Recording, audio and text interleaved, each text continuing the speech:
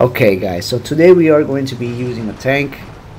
Reason is I want to help those people that need help with a tank. I'm talking about survivability.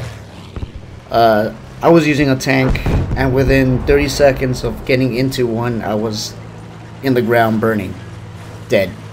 So if you're having trouble staying alive and ranking some points, this video is for you. If you're not one of those people that are one of those tank masters, killing everybody, knows what he's doing, this video is not for you and you could get the hell out of my class. But if you're still here, thank you for joining me. I hope these quick tips help you and you become a better driver, a tank driver. Hope you're a better tank driver after this video. So we are going to be focusing on staying alive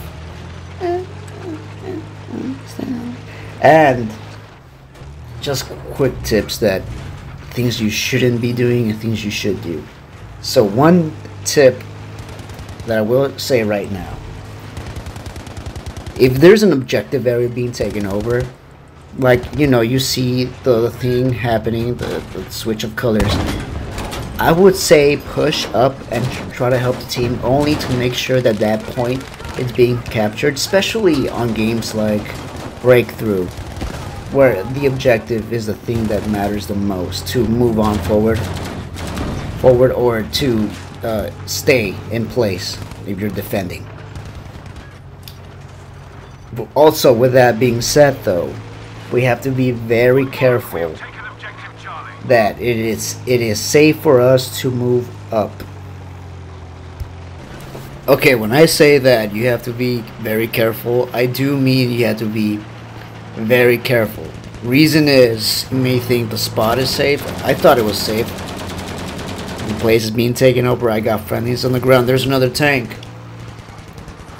But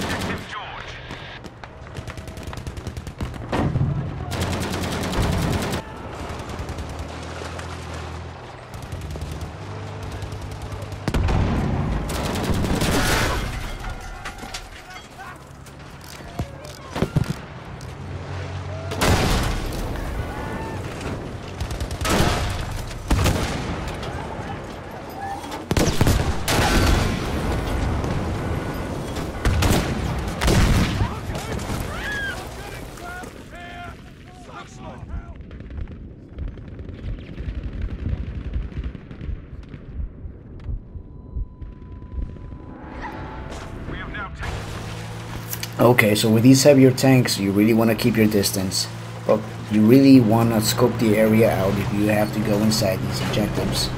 Luckily for me, I was able to spot this Tiger tank before he spotted me, and I was able to do a bit of damage before he was able to do any kind of damage to me.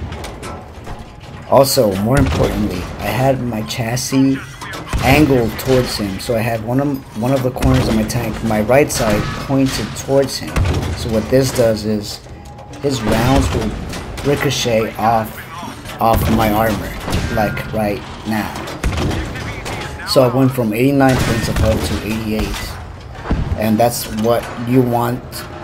That's what you want to happen, like as many times as possible. But the ricochet bounces off more often, you're longer in there in the fight, and you're not losing any health. What you want to do with these heavier tanks is you want to fight like a sniper. So you're fighting from a distance, you're doing damage from a distance, so you don't get pinched, you don't get flanked from enemy armor or enemy soldiers.